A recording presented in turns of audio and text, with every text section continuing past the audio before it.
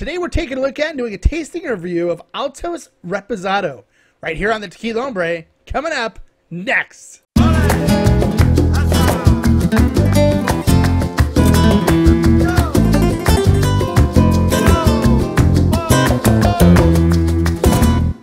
Hello and welcome to this episode of the Tequila Hombre.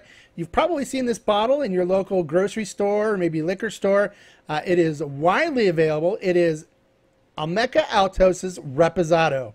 They also have a Blanco and an Añejo available on the market, and you can find them on shelves all over the place.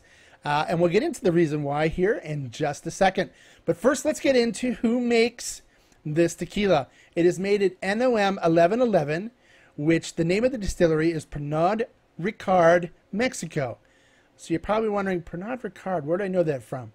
Well, they are a large liquor spirits manufacturer, and they also own brands such as Jameson Whiskey, Absolute Vodka, among others. So they have the ability to get their spirits in a lot of different stores all around the U.S. as well as all around the world. So they also own the distillery that makes Olmeca Altos, and they own the brand as well.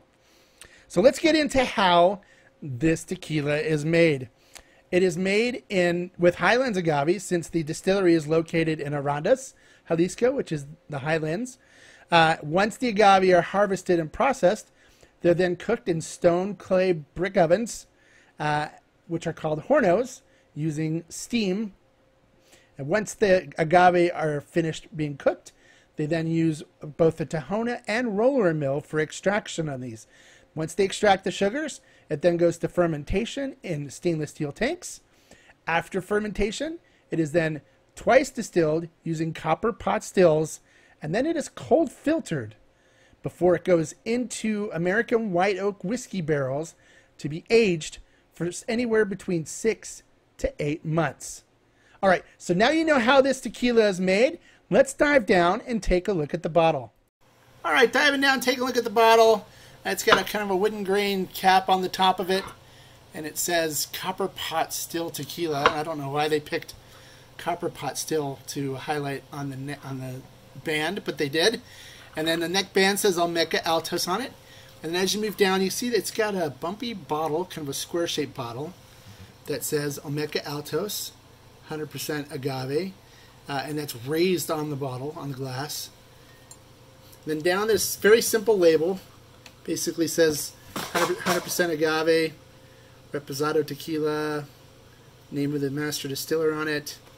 And then on the back of the square bumpy bottle, government warning, NOM 1111, made in Mexico, and all that other basic stuff. And that is pretty much it. It's a very basic bottle, nothing really fantastic to look at. But you know, if you do have a bottle cutter, it could make a great candle when you're done using it.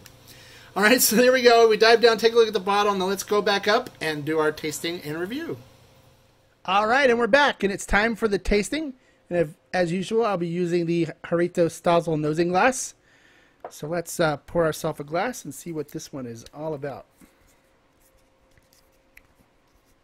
I've had the Blanco before. It's enjoyable Blanco. So I'm interested to see how the Reposado tastes.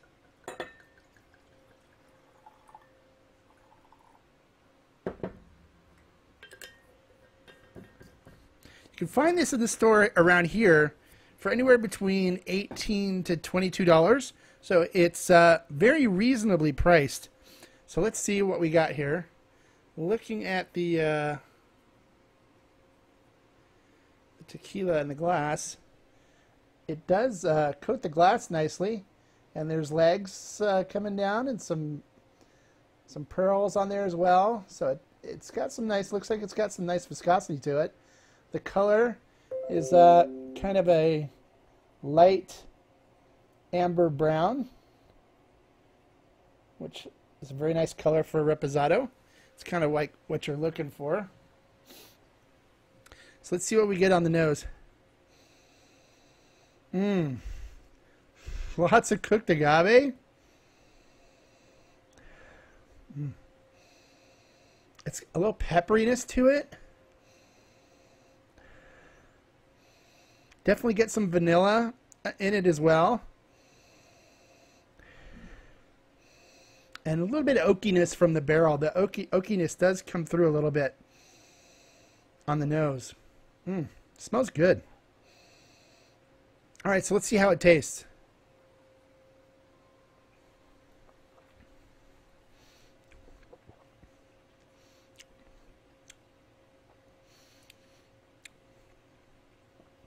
It does have a light creaminess to it, which is nice.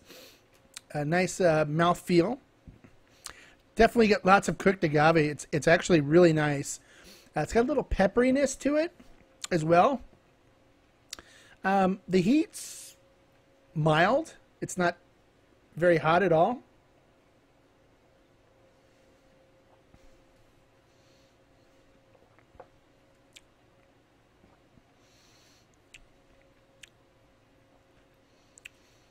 You get some vanilla coming through, a hint of caramel as well.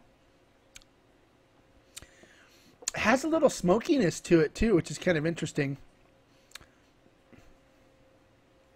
And then on the finish kind of has the warmth to it, a little bit of the heat to it that takes you through on the finish with just a little hint of oakiness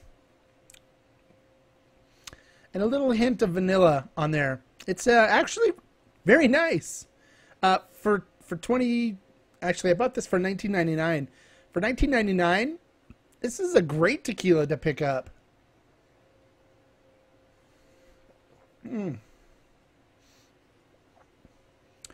I could sit and sip this easily, enjoy this.